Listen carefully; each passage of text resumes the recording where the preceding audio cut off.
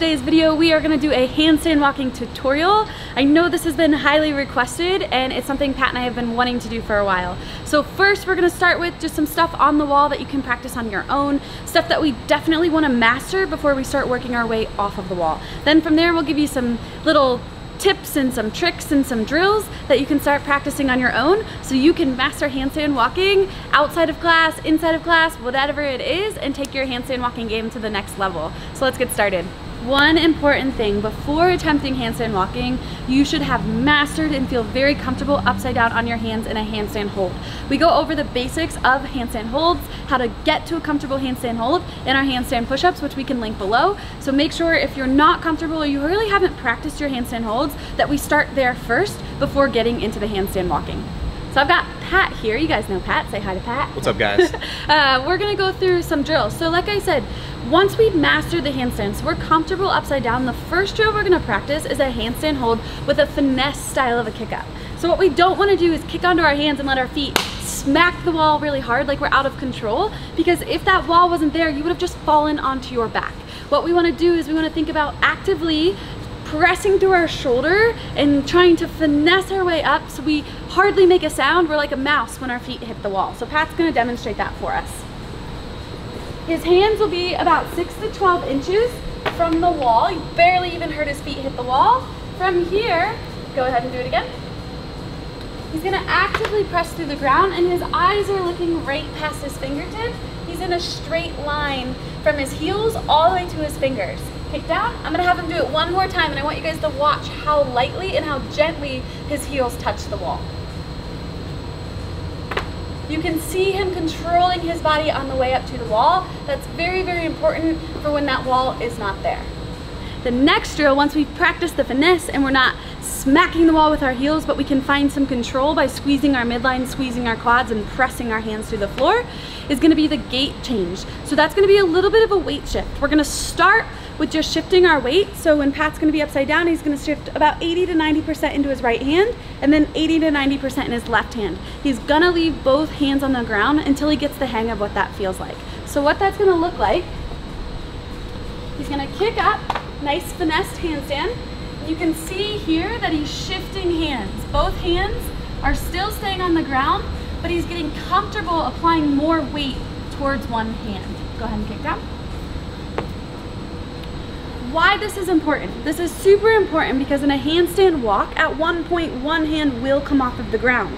So we have to be comfortable actively pressing through one shoulder at a time. It's not gonna be a long time, but there is the point in time where you don't have both of your hands on the ground. So it's important to get comfortable with that weight shift onto those hands. The next step from there is gonna be releasing your hands off of the ground. So now 100% of your weight will shift to the other hand instead of that 90-10 range. So what that looks like, he's gonna kick up to a wall, and then he's gonna actually release just about an inch or two off of the floor, one hand at a time. As you get more comfortable with this, you can try to touch your shoulder. So shoulder tap, keeping his hips over his shoulders and actively pressing through the ground. Go ahead and kick down. These are two awesome drills, and the whole point of these drills is to get you comfortable keeping your hips over your midline or over your shoulders and keeping your midline engaged. It's also gonna help you with that weight change, so when we get onto the floor and the wall isn't behind us, it's not quite so scary when we have to release one hand at a time. The next drill that we're gonna do is actually gonna be a handstand facing the wall. So I like this drill for a couple reasons. One, it's gonna prevent you from being able to put your butt against the wall and have a broken midline. It's gonna force you to stay in a nice hollow body position with only your toes hitting the wall, because we don't wanna lay our chest and our belly against the wall. We wanna keep a hollow body position. From there, it's gonna force us patience. So when we're against the wall, we're gonna pull our feet slightly off the wall to have the patience to get our feet over our midline. And then once we feel like our feet are there, then we can begin taking the steps rather than just trying to kick up and run with our hands and then get our feet into position. So it's gonna teach us the patience. So I'm gonna have Pat kick up and show you. So he's just gonna walk himself up the wall like a wall walk. This is also gonna help us keep our head in line. Okay, so in this position, he's actively pressing through the floor. He has a nice hollow position. The only thing touching the wall are his toes. When he's ready, he's gonna squeeze his quads, his glutes, and his midline to find a handstand. and just get comfortable feeling what that weightless feeling feels like. From there, he was ready for it, so he took off once he felt like he was in that weightless position. But it's a really good way to practice knowing the wall's right behind us, because a lot of us miss the confidence to be able to kick up, to get our feet over our hips, over our shoulders, and find that neutral, almost weightless feeling in a handstand. This drill is a great way to do that.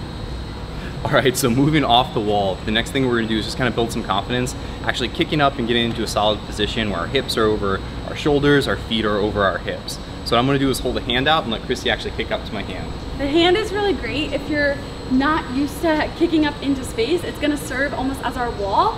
This is also why we wanna practice a soft kick up, so I don't kick as hard as I can and take Pat's arm out with me.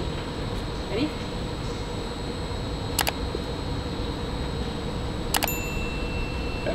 Come back down. Nice.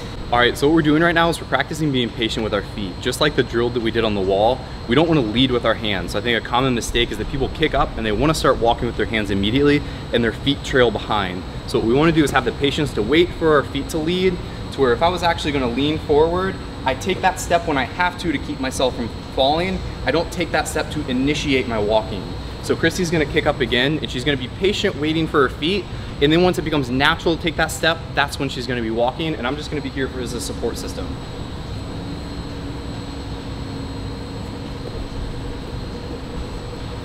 Good, good, good, good. Kick back down. That's great. She kept moving with those. I think a really great way to practice these is kick up and take 2 steps and kick back down. And make those 2 steps feel very comfortable and easy, and then add 1 or 2 steps at a time. Don't go just for distance. Don't think about accumulating as many walks as you can. Kick up and get those first 2 and make them feel easy every time before you progress further. All right, so Christy got a couple steps. There's a couple other things that we now want to focus on.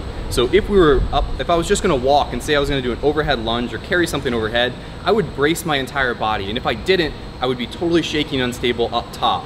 So even though we're going upside down, that same principle applies. And that means we want a tight core, we want active shoulders, we want to be squeezing our butt and even pointing our toes. So Christy's gonna do that, and she's going to work with her shoulders, alternating her hips, just like we did on our wall, and she's gonna walk on her own this time.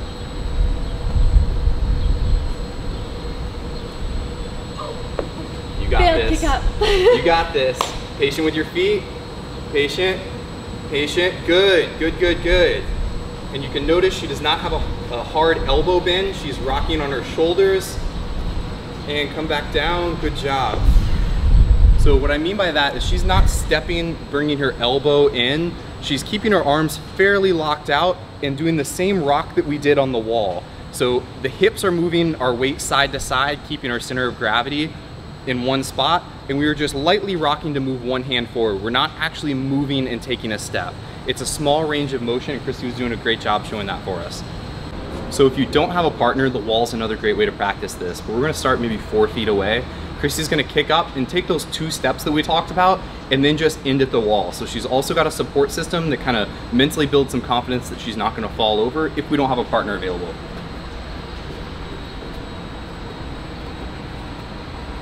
Nice, right to the wall. She can kick back down, take her steps back, and practice that over and over. And the key to this really is practice and repetition, and biting off small chunks at a time and then building upon those. See that one more time, Chrissy? Good, patient with the feet, right up to the wall, balances and kicks down. Good job. All right, so another important key that probably gets missed more often than not is actually bailing. So if we come back down to our feet, that's a pretty natural way to bail. But when we fall over towards our back, it can be a little bit intimidating, and there's a little bit more likely to have some sort of injury. So what we don't want to do is actually do a back flop. And if we are finding ourselves maybe going a little bit too quick, or our feet have gone too far, what we want to do is actually tuck and roll, which we tuck our neck to our chin, we'll bring our arms down and actually just do a forward roll, which is a very easy and natural way to come out of this. I'm going to show you guys what that looks like.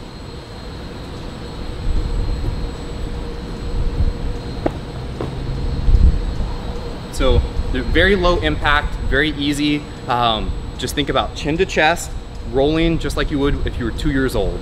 And if you can't figure that out, or if it doesn't naturally make sense to you, just think somersault. All we're doing is just rolling over. And it's a very easy way to protect our neck and come out gracefully.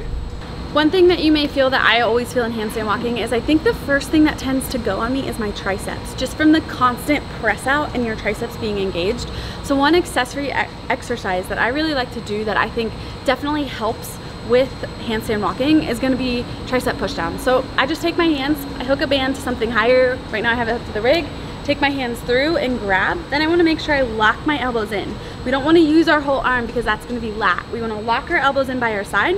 Then we're going to drive our pinkies towards our pocket. And you want to do, I always like to do 4 sets, nice and quick, of max effort. When I say quick, I'm not pushing with my chest, I'm not using my arm, but I'm just locking everything in tight and then just literally extending the bottom half of my arm and coming back up right about 90 degrees and back down. As many as you can until you hit failure, then rest about 2 minutes, 4 sets of that. And that's really gonna help your triceps build up some stamina, some endurance, and some strength for this handstand walking. I hope you guys have enjoyed this video. I hope it's helpful. We would love to see your videos. Make sure to tag Pat and I on Instagram if you're starting to practice your handstand walk, if you get your handstand walk, or maybe if you just become more efficient at it or stronger with these tricep exercises. If there's any other videos you guys want to see in the future, definitely drop it below in the comments. We love these tutorials. We love sharing this information, and we can't wait to bring more of them to you. Have a great day.